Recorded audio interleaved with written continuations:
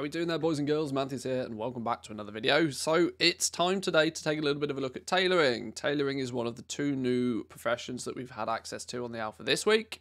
We decided to take a little bit of a look at tailoring first. We'll take a look at in engineering probably tomorrow. So if you want to come and check that out, if you're watching this video as it goes live, come say hi on the stream tomorrow. We'll take a little bit of a look at that in further detail. But for now, let's look at tailoring. We spent a bit of time playing with tailoring today. Tailoring feels quite cool. We like tailoring. Tailoring is also always a solid profession for most.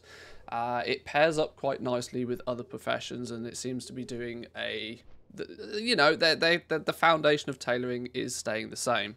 One thing to note is that they are adding this unraveling. This is a new thing for tailoring. I suppose we should start at the beginning. On your travels as a tailor, you are likely to come along and find tattered wilder cloth and eventually just regular wilder cloth itself. There is going to be a few more different variations of cloth in Dragonflight. Decayed wilder cloth, singed wilder cloth, and frostbitten wilder cloth. So a little bit more materials to collect. No surprises to anybody there. Now the original stuff doesn't seem to, at this moment in time, have a quality on it. The tattered, whether it be wilder cloth, whether it be decayed, whatever. This doesn't seem to actually have quality attached to it right now, like we've seen with some other stuff. But once you process it, then hey presto, in comes the quality. So this unraveling basically allows you to take regular stuff and convert it into these spools of wilder thread. Your thread now is something that you seem to be able to produce yourself rather than needing to buy it off a vendor. No longer do we need to be spending 9 gold or, 7 gold 20 exalted on your penumbra threads. It looks like we're going to be reliant on ourselves for getting our threads. We're going to craft it from some basic materials we get from out and about traveling. Or, of course, in most cases, for most people, buying it off the auction house. We do make some bolts then. You can take the wilder cloth that you make along with some spools in some case to actually convert into bolts. This is something that's pretty much a stable use for tailors. Some interesting things to note is that you can see a little tagline here. Use is available, 7 of 7. There are 2 bolts, chrono cloth and azure weave, that are key components in making some specific pieces of endgame gear that do appear to have a cooldown to them. There is a uses available, 7 of 7. Chrono cloth is subject to the same. Both of these have got a bit of a cooldown on them. Likely to make it so that you can only make 1 of these a day. But this looks to be some sort of charge system, so that if you don't log on every single day, your charges can accumulate, and then you can come along maybe as little as, or as infrequently as just once a week and make 7 in one go, which would be quite nice there, I suppose. A nice little bit of flexibility if they are going to put the materials on a cooldown. You don't have to log in every single day. So you get cloth, you turn some of the cloth into your thread, you take some of the rest of the cloth and turn it into bolts. All sounds pretty much like what tailors would expect at this point. There are some optional reagents we get to make as a tailor. These are going to increase the difficulty of the items that you attach them to, but are going to have some cool things. When above 90% health, gain mastery. And your spells have the chance to deal some bonus damage or healing. It's that seems very generic, and it seems almost mandatory. If your gear can do more damage, why would you not use it? But we'll see how these play out. These, you can see though, are using the chronocloth and the azure weave bolts. So these are going to be more so limited to how many of these you can actually bang out. You can maybe only craft 1 of these a day due to this limitation on crafting the materials. The actual azure weave bolts and the chronocloth bolts, though, don't seem to have any restriction on them. It does mean that you might have tailors out there that craft these and then choose to list these on the auction house. So if you wanted to make more of the items that need them, there's the option that you can just go buy some more materials, but expect those materials to be at a premium because of the limitation to how much of them that can actually be made. There's not too much more, finishing reagents and things. There are some threads coming back here. This seems to be a staple of Dragonflight, you know, being able to attach little bonuses when crafting things to hopefully maybe improve the quality or offer a perk on them. This might give you an extra skill point when crafting it, for example. There are a few little fun little threads that you can use, all little flavorful stuff to make the crafting feel a little bit more enjoyable.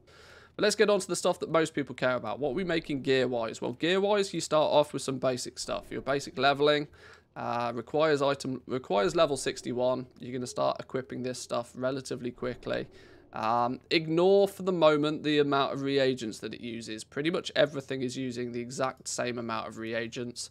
So I imagine this to change dramatically between now and the game going live. But you have 3 or 4 pieces here of basic leveling gear. There's going to be a PvP set. Once again, requires item level 61.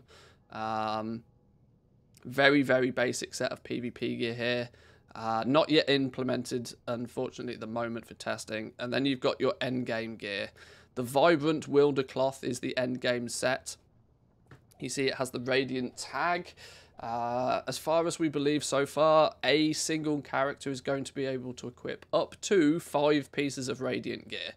This gives people the inability to equip an entire set of endgame gear through crafting, but it does mean that being able to equip up to 5 means you can quickly, when you start raiding or doing the endgame content, fill in any gaps where you're unlucky, where the boss doesn't drop what you want.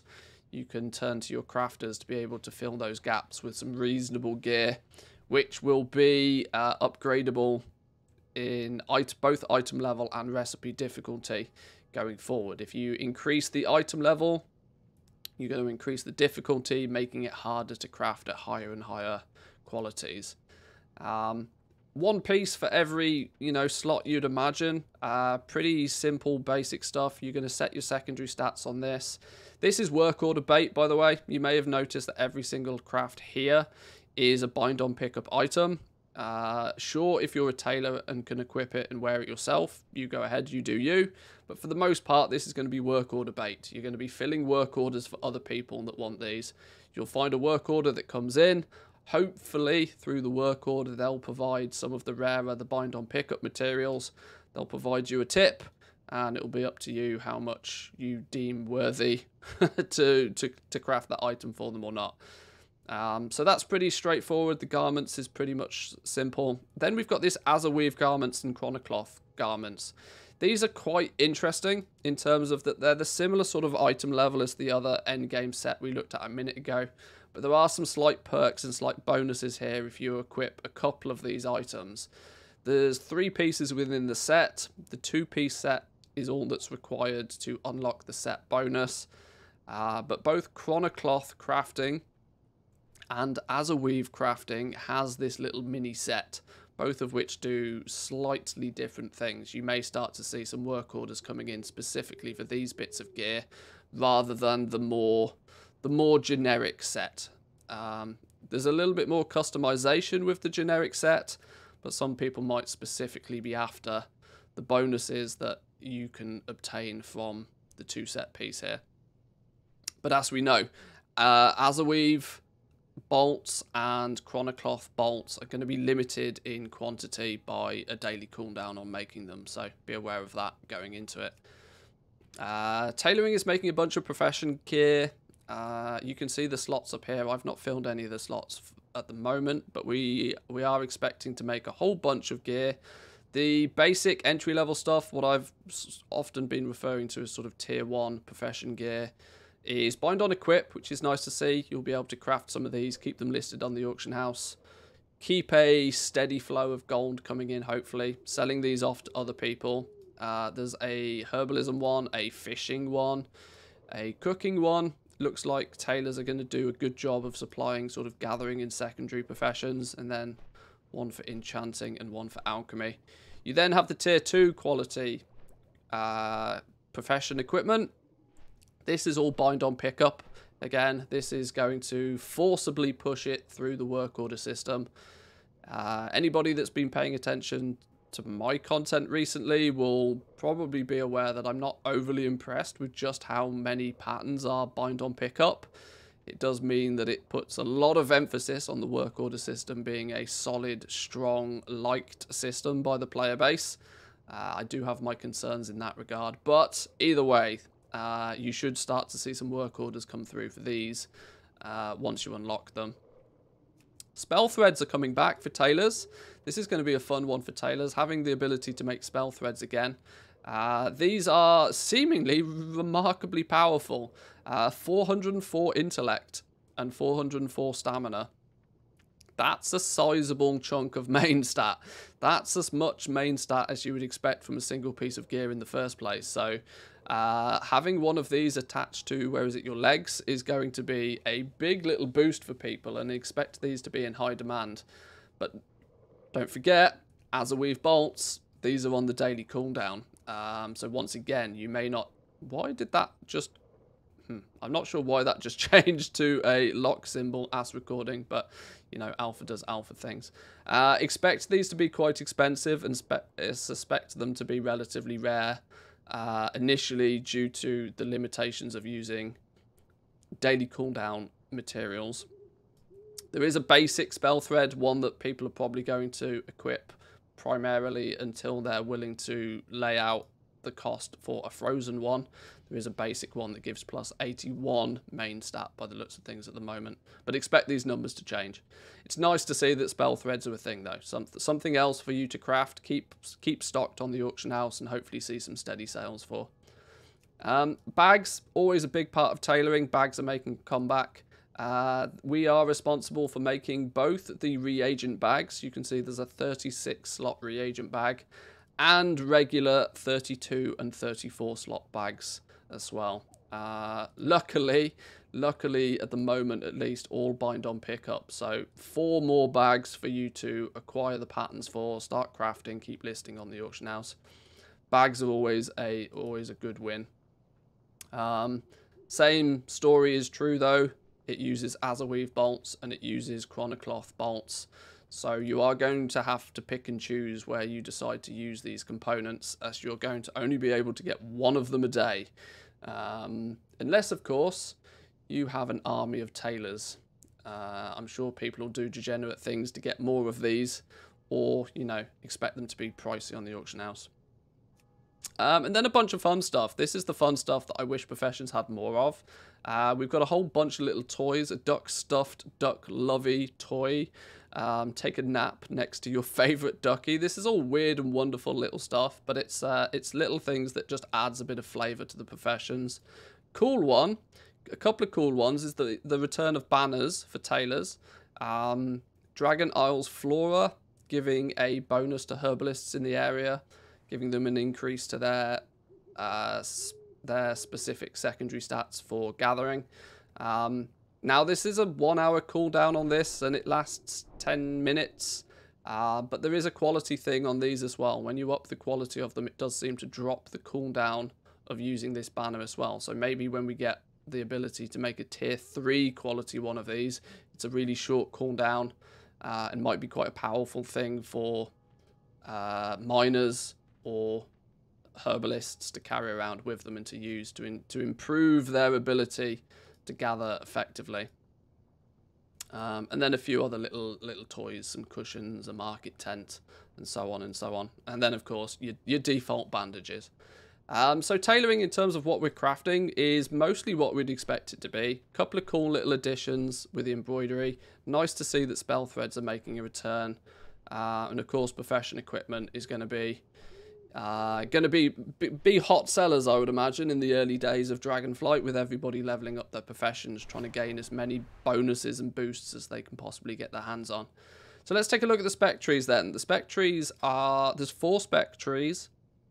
You get tailoring mastery as soon as you get basically this one unlocked for free.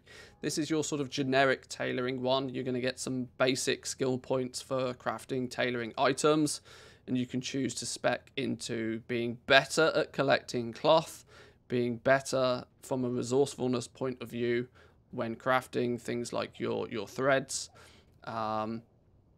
You're going to very quickly want to put 30 points in here because it just gives you flat plus skill points for anything you're crafting with the profession.